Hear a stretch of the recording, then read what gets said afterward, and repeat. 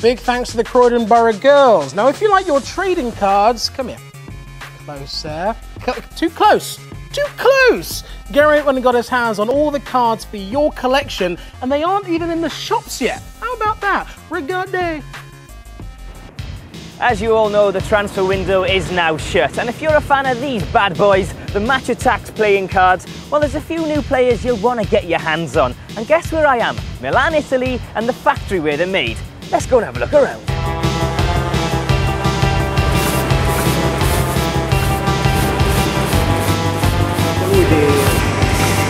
E and E.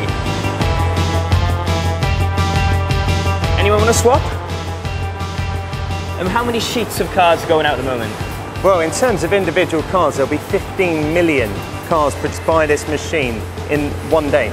How do you decide what ratings the players get?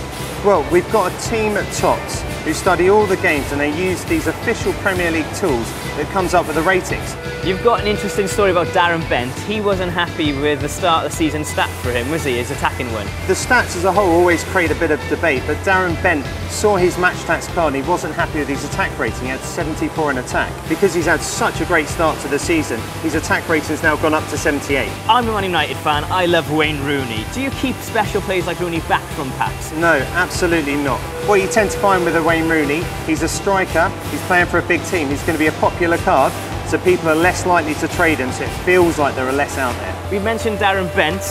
Look what I've got, ladies and gentlemen. The new Darren Bent card, which is out in March, correct? In March. Van der Vaart, which is the only one in the world right now. At the moment it is. And we're going to finish with Man City's new signing, Zeko. How good is that? Dave, thank you very much. My pleasure, thanks for coming down. And how good is this, Gary? Your very own training cards. Not sure about the 80 for attack. That one might need to get adjusted. Finally, you've heard her speak, but now it's time to see what Ellen here can do with her feet. You better be good, Ellen. It's the Arsenal ladies. Emma